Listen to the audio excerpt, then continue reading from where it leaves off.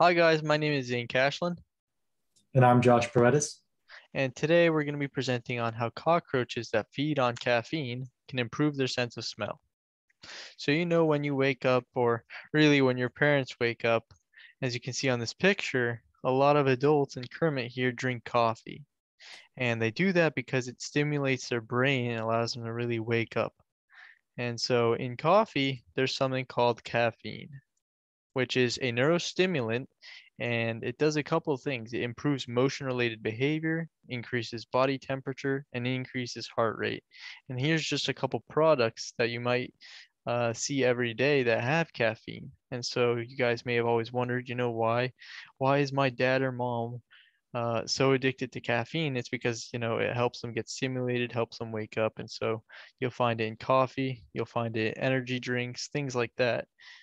And so in this study, we were testing and looking at cockroaches and cockroach physiology.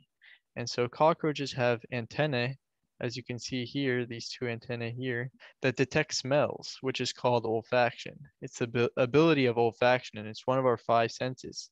And these antennae gain signals from smells in the environment, and sensing smell is important for survival. And so it's able to send those signals to the brain through these antennae and things on them called neurons. And neurons are basically brain cells. It's the things that can detect those signals. And so our big question was, how does caffeine affect cockroach olfaction? And again, olfaction is that ability to detect smells. And so why study cockroach olfaction? Why were we even interested in this in the first place?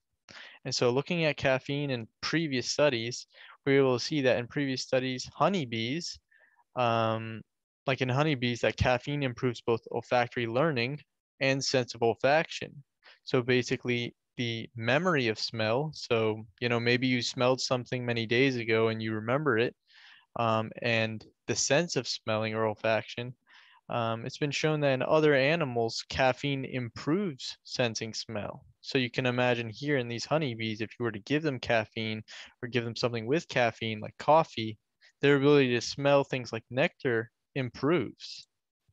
And so our hypotheses, which is like our educated guess of what's happening for our experiment, is that caffeine-induced B. dubia, or in other words, this type of cockroach, will show improved olfaction compared to non-caffeinated control cockroaches. And this is shown by a greater success rate and decreased time to approach an attractive scent.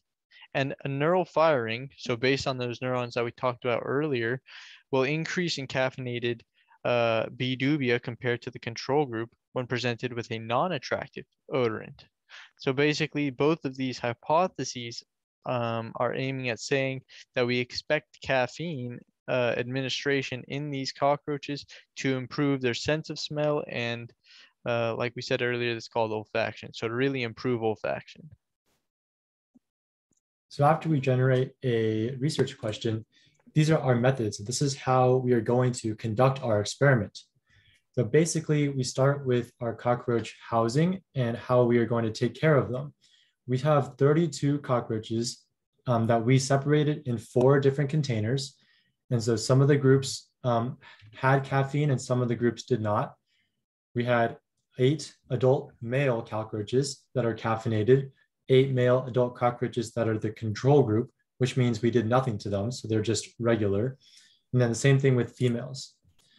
In terms of the food, this is what we changed in between the caffeinated and control groups.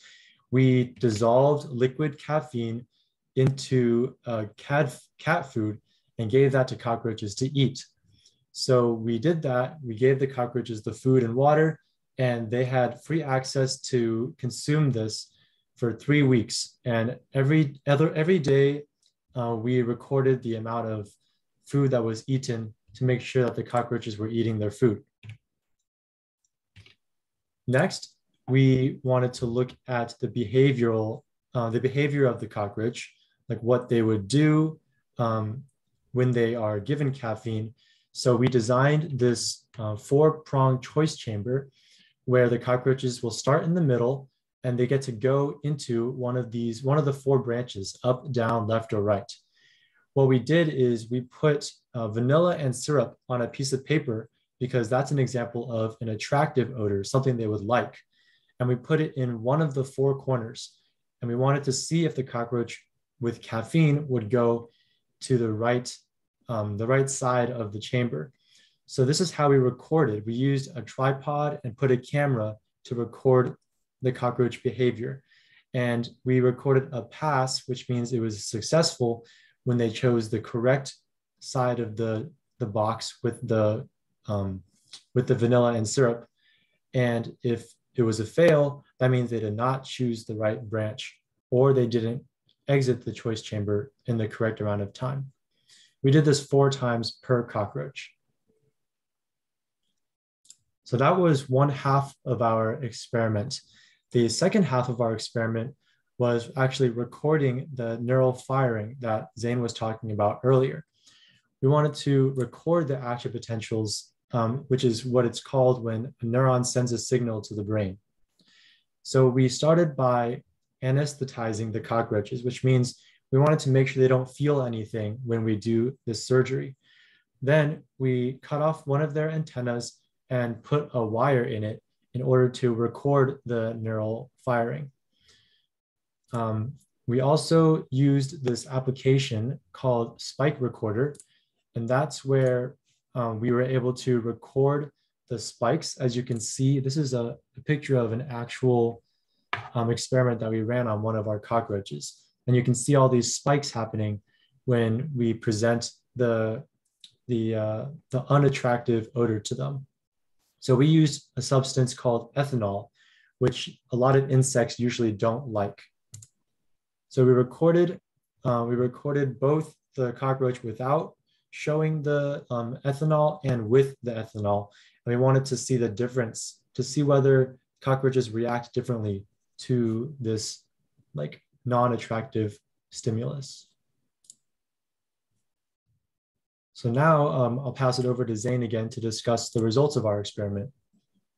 Yeah, so we had 3 main results throughout this experiment. And so in the first one, we found that in male caffeinated B. dubia, which is again the species of cockroach we used, it was found that the male caffeinated cockroaches showed decreased times in approaching the attractive odor. So in other words, giving these male cockroaches caffeine, they were able to get to that attractive stimulus faster.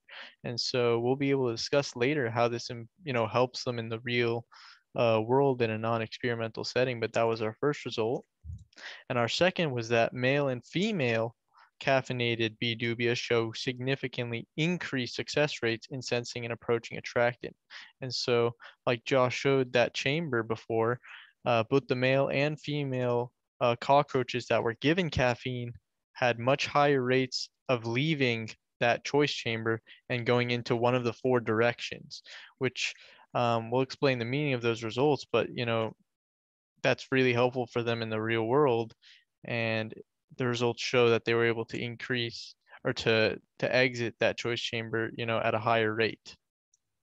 And last but not least, male and female caffeinated B. dubia show a decreased neural firing rate. And this was something that was against our hypothesis, as Josh will explain on the next slide. But for both male and female cockroaches, their neural firing rate, which was their activity, that spiking that you saw on the previous slide, was decreased. And this was something that we didn't expect and that we'll explain now. So this is where we enter our discussion, where we talk about our results some more. So basically, as we saw in the earlier graphs, the male caffeinated cockroaches, the ones that did consume the caffeine, were able to exit our choice chamber faster. But interestingly, we didn't see any difference in the females. So some of the things that we might be able to explain this by is that maybe the starting area was too small because they took a really short time to exit the chamber.